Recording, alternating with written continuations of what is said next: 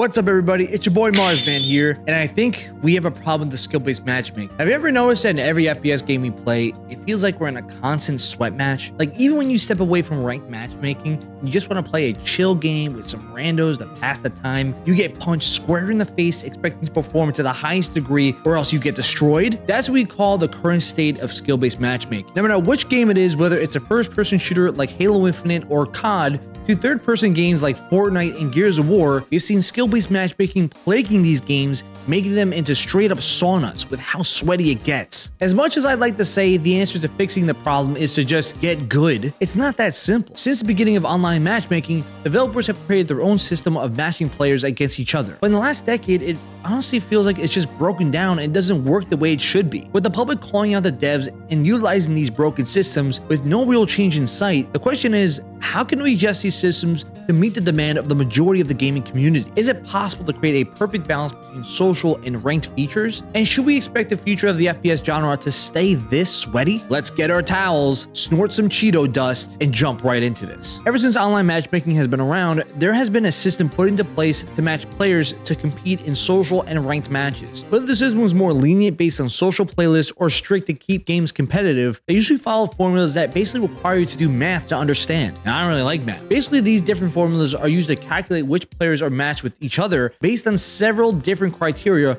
almost like analyzing your individual GPA to calculate who would clap you next. These systems have changed over the years, so it's kind of crazy to see how, depending on the game, you might have two completely different matchmaking styles. In the early years, matchmaking was based mainly on server browsers, and this was way more approachable for the average player. Just join up and play. I mean, that's just simple and easy. But when Halo 2 was released alongside the popular use of Xbox Live, we saw a big change to the method of matching against players. Roughly 20 years ago, most systems were based off of the variation of the ELO rating system, which was developed for chess. Max Hoberman, who was the head of multiplayer for both Halo 2 and 3, had adapted the system but emphasized the use of the true skill method. This basically not only included a number rank for players as they progressed, but built a system where games would have a variety of ranked level players. So the experiences were always different rather than just being the same old, same old. It's like a change up every time, compared to constantly having to be the ultimate player on your team just to win. True skill basically automatically adjusts every game based on wins, losses, and what the rank of your opponents are in the current match. Instead of just giving you a number, matchmaking is built along a range, and by winning, your rating gets better. And its social playlists were basically untouched, with little to zero skill-based matchmaking built in, since the priority was to try to create social experiences that felt more laid back in its nature. Then roughly 10 years ago, along with the release of COD Ghosts, we started to see a change, other than the dog model. In games like Rainbow Six Siege, we had constantly felt like we needed to be absolutely play out of our minds in order to win. I could literally see my windows fog up with how intense these games would get. I was always a good gamer, but when playing Halo 5, I started to suck and thought maybe I need to start training. Day after day, game after game, training like I was jumping into esports. Being gifted a Pro Controller was literally my savior. I legit would have to research ways to win and get good just to have fun. What the f happened? Hey, look, I know this seems really, really sudden and just sort of unfair and cruel. But it's non-negotiable. But it's non-negotiable. All of a sudden, every game became a battle of the sweat. And even when you tried to escape the intensity of ranked modes by joining social playlists, it started to mirror the feeling of ranked. In today's world, most systems are now a combination of the ELO system and true skill, but criteria is added into your calculation. Your MMR, or matchmaking rating, is calculated based on the career win-loss record, location, experience, and skills analyzed per game. There's even evidence that games like Modern Warfare 2019 that when you win a game, systems would make it where you would be placed with a team that's automatically going to destroy you, just so you have the feeling of, oh, I need to play one more game to possibly win to end the night. All these systems were built using absolute crackhead math, made me disgusted, and with this new discussion on the skill-based matchmaking in our FPS games, I feel like I need to come up with a solution. And did you know that only 10% of the average viewers are subscribed to the channel? Make sure you hit that thumbs up and subscribe to support the channel. Now back to the video. So what the hell can we do to fix this problem? In its current state, people are debating two sides. Option 1, to keep the system as is, where games are always competitive using the advanced algorithm that that makes sure the teams are as close as possible. This includes both ranked and social matches. Option 2, adjust the system, making ranked games more open, keeping matches in a range of levels, but there are also chances of having mixed outcomes. When thinking about the current system as is, I think we need to talk about the good and the bad so we can try to understand why the devs are putting us through this sweat fest. When thinking about the good of how the system works, I think it mainly has to do with the player retention. Generally, when I get into a ranked FPS match, I'm trying to compete and win matches, giving you that dopamine hit like you just dunked on an 8th grader. So when the system tries to make the most balanced match based on MMR, I think the expectation is that they're trying to keep these matches close. It has been proven based on stats from the developers that due to this system that they have in place, players have been seen playing longer and keep coming back for more matches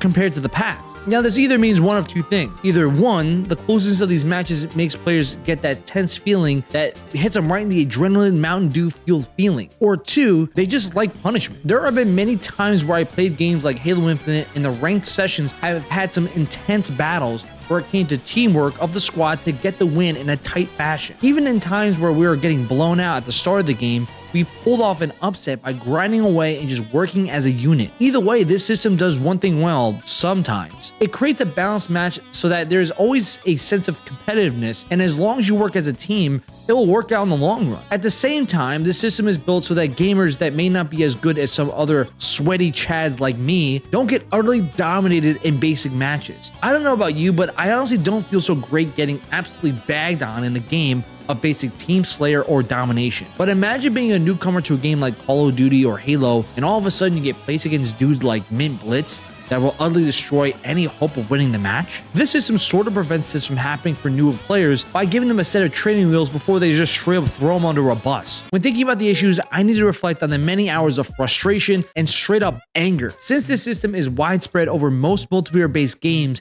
I've had multiple different experiences depending on which game I'm playing. But one thing that is consistent is that this algorithm makes every single game mode I play feel way too sweaty. I mean, it's one thing if I just want to stick to ranked, and my expectation that fits that is going to be competitive, but when social modes just feel as intense as ranked games, that's just gross. I mean, it's the equivalent of going 15 rounds in a boxing match, then you leaving the arena and getting jumped in the street by Rocky Balboa. I can literally remember playing Halo 5 in the first 5 months of its release, and it was an ultimate grind just to be a top player. I've always been top of the boards in all previous Halo games, but this game made me question my sanity. What shows you the level of sweat that this system does to matchmaking is seen in the fact that skill players have to create Smurf accounts just to play more social matches. For those of you who don't know, Smurfing or reverse boosting is where gamers create an entirely new account to present themselves as a new member in the game community with a blank slate. This guy's 50. Not according to birth certificate.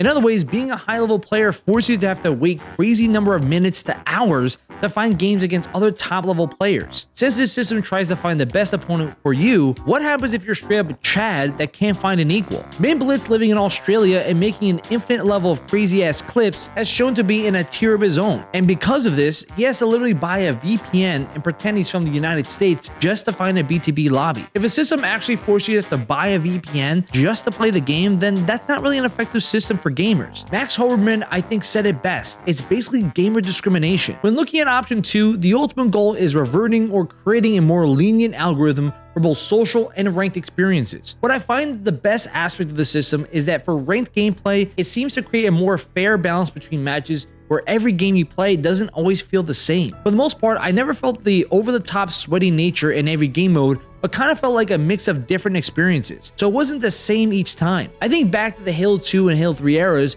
where Max Hoberman almost perfected the system entirely. He had mentioned in recent posts that his system for Halo 2 was mainly created to provide room for growth for ranked players. Mainly his mindset, as he mentions, was to create variable outcomes by creating skill levels within a range of 5 to 10 for this ranked system. What this means is that instead of always having the perfect balance every game, the matches felt diverse, where in some cases your team would dominate, others it would be close, and some you'll lose. This actually shows great retention in ranked game modes, since people didn't feel as tense every game as some of the newer games have you feel. Even when Microsoft had forced true skill for Halo 3, Max had taken the system and made it where the search criteria was more loose in the games it found, so it would ease up the balance. With all this math being discussed for ranked, what makes this system best is the social matches never were touched, meaning that most times social game modes were solely meant to be a place just to match up and have fun, with lobby chat enabled, even in some games like Call of Duty where game chat was also allowed. We all remember those COD lobbies back in the day, right? Dude, you and 923 like a loser. More than half your team. Look at where I'm at. I'm above you.